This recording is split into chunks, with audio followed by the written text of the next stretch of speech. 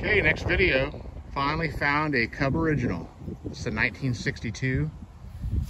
Of course, it's got the wrong decal on the hood. I'll put the original decals on it. I'll paint all the white. I'll probably touch up the frame, paint the wheels. I've got another Firestone tire for it. Been looking for one, been hoping one would pop up local, and it did. About 10 miles from me at an auction. They had two of them. I should have bought them both. But it was one of them online auctions, and I didn't get to it in time. I had a proxy bid on this one. I had a certain amount I'd go up to, and nobody outbid it. But they had a 63, I think 63. It's the later model. I think that was the last year. It was pretty rough, but it had the fenders on the back of it. This one doesn't have the fenders, which I kind of like the original without them. Got the 7-horse Kohler. Serial number is 3061. I think that's an 8 or a 9. 30619. Do you remember?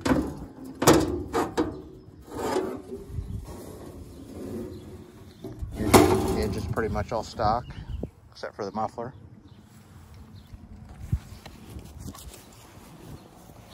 I think at one point they had this contraption. They had this muffler come out of the hood, because you can see where they welded a patch panel in. Now it went to the auction, picked it up, gave $275 plus the buyer's fee. I think it was $288 total, and pulled up with the trailer. Bought it on a Sunday, picked it up Monday, and pulled the trailer up and dropped the gate on it. Pushed this tractor on, didn't really look at it, just pushed it on, strapped it down, brought it home. Got on it, thought, I wonder if I turn this key on, I wonder if that push button will actually crank the engine. And it did, and it started. So this was a running tractor. Even had gas in it, had a charged battery. Yeah, I was pretty stoked about that. I figured, you know, it's been sitting for years and it's gonna need the engine gone through and the points and the fuel. And no, apparently the guy kept this going. Well, like I said, I got the decals ordered for it. Maple Hunter, Texas. That's the Maple Hunter I got the decals from. They were super cheap. I'm used to the John Deere stuff, and the decals for this were 40 bucks, I think, shipped. Got the, I don't know what they call it, the front tires, knobby tires in the front, diamond tread, and it's got the Firestone traction tires in the back, the narrows. I actually have two of these tires that I bought for a round fender, a 64 round fender, ran the same rear tire. So I've got two tires that are in great shape. I'm going to use one of them for this. That one's still in good shape, sidewall and everything. This one looks like it got into something. It's got a tube in it, so it's holding air, but yeah, it's shot.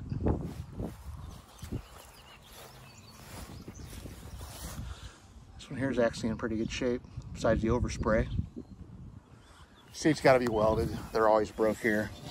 The other one was completely welded. You weld it and grind it down. That's not real noticeable if you do a good job on it. I welded the seat up on my 100, and it turned out decent. I got to put the clutch discs on this. I don't know if you can see them in there, but they're hanging out.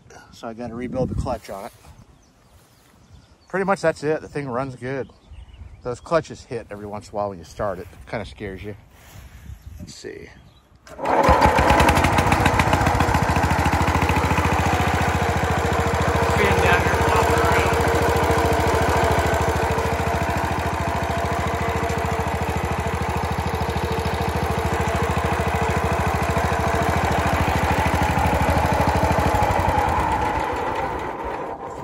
When I do it, I'll replace the bearing in the shaft too. It's bad, it's dry. It was missing the international emblem, so I took it off of, I had an extra one off of 1650. It's supposed to be white outline. I think it's metal on the original. That's just a plastic one. It was free. I had it. It was hanging in the garage.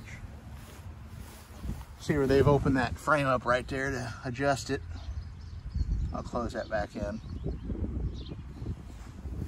Yeah, super happy with it though. It's in great shape. It's an easy restoration. There's not much on this tractor. Straighten the hood out, paint the seat and weld it, paint the rims. I'll pick up some Cub yellow. Looks like the axles, I don't see any leaks on it. The engine doesn't leak. It was in the garage for 2 days and there was no leaks in the garage floor.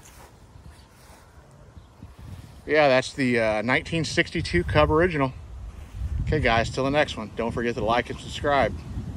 See ya.